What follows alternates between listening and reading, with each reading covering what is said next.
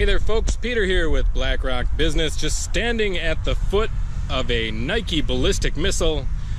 It's very exciting, but what I'm actually here to tell you today is that we're going to jump into QuickBooks Point of Sale, and I'm going to show you an awesome workaround, a little hack on how you can print out of any type of label printer. There's a couple extra steps involved, but it might be worth it if all you have is some off-brand non-zebra label printer. Before we do that, don't forget to click the link below in the description to join our Facebook QuickBooks Point of Sale group, where we can answer questions about things you want to know about or errors or what have you. The community will come to your rescue.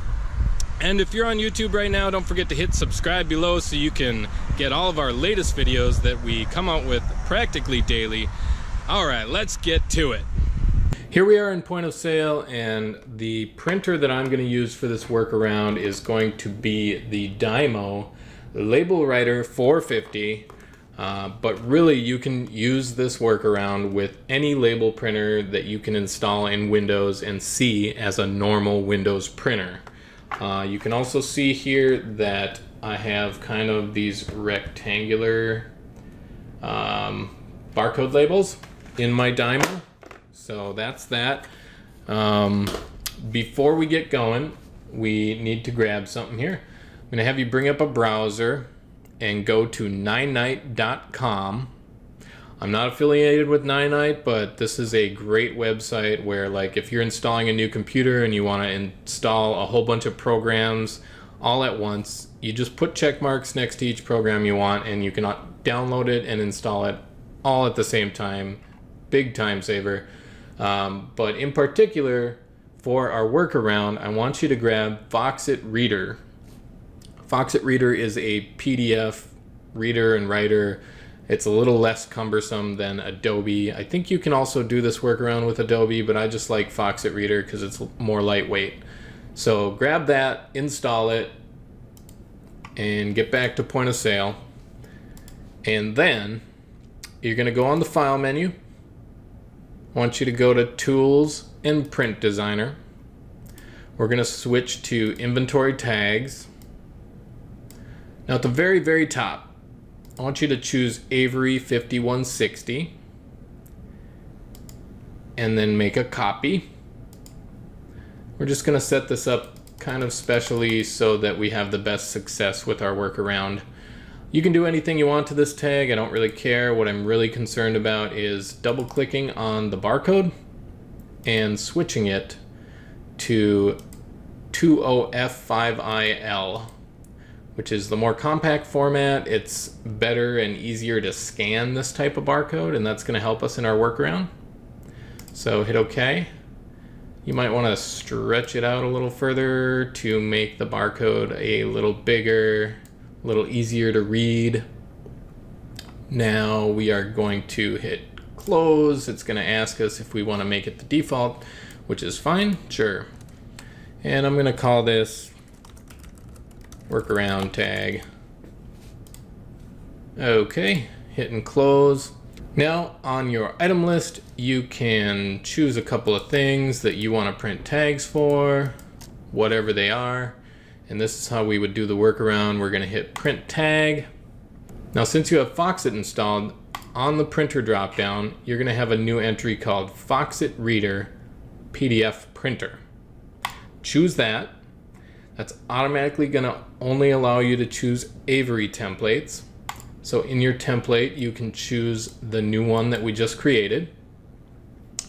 And then you can just do one copy of each tag is fine, because we're actually going to choose later how many copies of each tag you really want. You'll see what I mean. So go ahead and hit print. You can choose column 1, row 1. That's fine every single time. It's going to ask you where you want to save it, and I'm just going to call this tags or something. So it's going to make a PDF printout of those labels. And I'm sorry, this is a couple extra steps, but if you're stuck with the printer you got, then this is going to work out for you. Now in Foxit Reader, which is what we're in right now, up here at the top left, you're going to choose Snapshot. And with Snapshot, you're going to draw a box around the label that you want to print right now. Once you draw that box, you're going to right click and go to print, and then you're going to choose your actual label printer, which in this case is my Dymo. Now with the Dymo, and this is very important with whatever label printer you have, you're going to want to go into properties and make sure that this print size is correct. This does look correct already, 2.3 by 1.3, but on your printer or on your Dymo, you're going to hit properties and you're going to go to advanced. Well, actually, let me tell you, on the Dymo you hit advanced and you choose which type of label you have. I have already chosen the correct label in the past, so it's already set.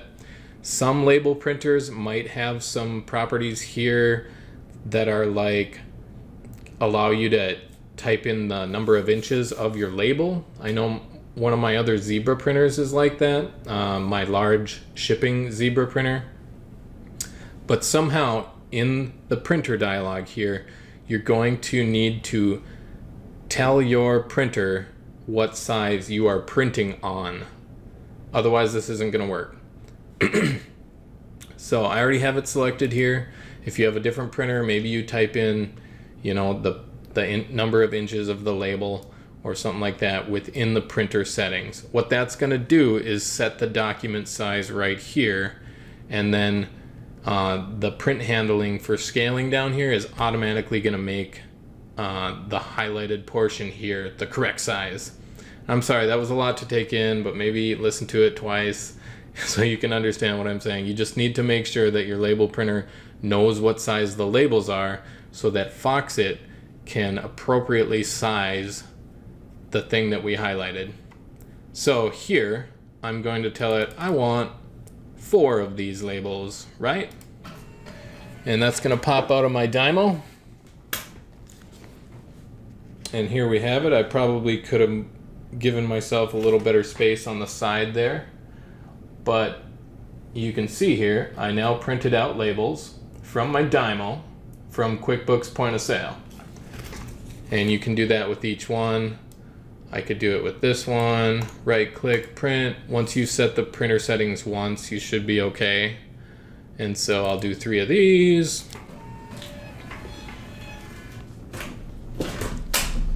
There, I gave it better spacing on the side there. So now you can see that it looks very good. And if we jump back to QuickBooks Point of Sale and we want to make a sale, then I can go ahead and scan my barcode tag that came out of the Dymo, and it works just fine. So there you have it. That is our workaround on how to use other label printers with QuickBooks Point of Sale. It is not as streamlined, but it works. So my name's Peter with BlackRock Business. Thanks for coming along on this video. I hope you have yourself an excellent day. Bye-bye.